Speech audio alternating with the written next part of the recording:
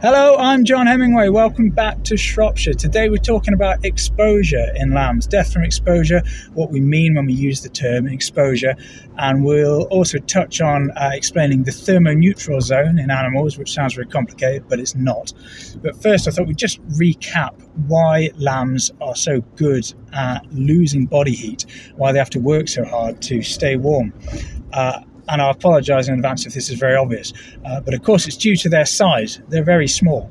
Now, what you get with being very small is a very high ratio of surface area to body mass. So a lamb, compared to an adult sheep or a cow, has got an awful lot of skin, an awful lot of surface area to be losing heat through compared to its body mass, which is generating the heat.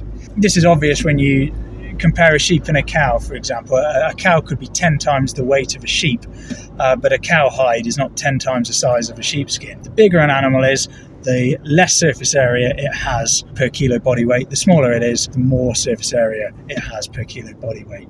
So that's why lambs have to work very hard to keep themselves warm, and why we have to take steps to make that as easy for them as possible.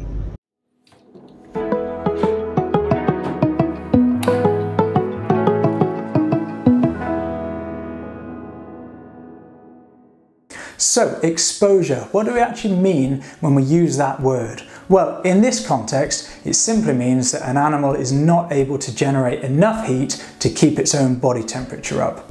Now, in a lamb, that's only going to happen for one of two reasons. The first is that the environment is really cold, and I mean really, really cold. In that scenario, no amount of energy is going to allow that lamb to generate enough body heat to keep itself warm.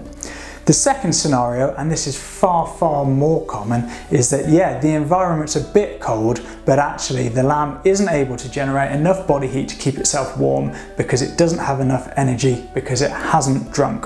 A lamb that's drunk is actually able to generate quite a phenomenal amount of energy, and it's able to keep itself warm in really quite cold environments. But things that are going to make it more difficult for a lamb to stay warm are things like wind chill and rain and being wet. That's why when you look at your weather app on your phone, it gives you the actual temperature, and then it gives you a feels like temperature that incorporates wet, wind, all that sort of thing. So that's what we mean by exposure. Either it's really, really, really cold and the lamb just cannot cope, or it's a bit cold and the lamb could cope if it had drunk lots and eaten lots and it was churning out lots of energy, but it can't because it's undernourished. Now, at this point, it makes sense to introduce the concept of a thermoneutral zone. Along the bottom axis of this graph, we've got environmental temperature that's going from cold on the left all the way up to hot on the right. On the vertical axis, we've got the temperature of the lamb's core temperature. So right now I am in my thermoneutral zone. I'm sat next to a radiator. It's lovely and warm, and I'm not using any additional energy to try and stay warm. Now I'm outside and I'm no longer in my thermoneutral zone because it's 5 degrees and it's raining. I actually feel pretty cold, but that's okay because my body's got enough energy to up its metabolic rate and keep me warm. And I can do that because I've just had a Kit Kat. But if I hadn't eaten for a day or two and I was stuck outside in this sort of weather, I'd start to feel pretty cold and I might start to see the signs of exposure. Now, it's a different sort of day today, but last night in Shropshire it did get down to -7. If you were stuck outside overnight, temperatures edging towards negative double figures, and you weren't able to pile on a load of pretty serious coats, well, it wouldn't matter how many Kit Kats you had eaten, you're always going to start feeling cold. Your core temperature is going to drop. You're going to get genuine hypothermia at that point. So, to summarise, death of a lamb from exposure does not mean that it got so cold that it literally couldn't live. Quite often it just means it's got short of energy because it hasn't drunk for some reason, and that's meant that it's not been able to deal with the coolest temperatures that it's been exposed to.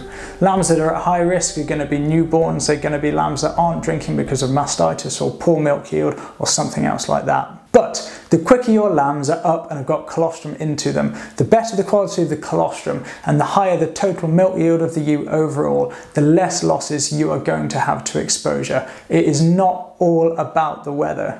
Now, I hope you've enjoyed this very short video. I'll be back with another one soon, and I hope to see you there.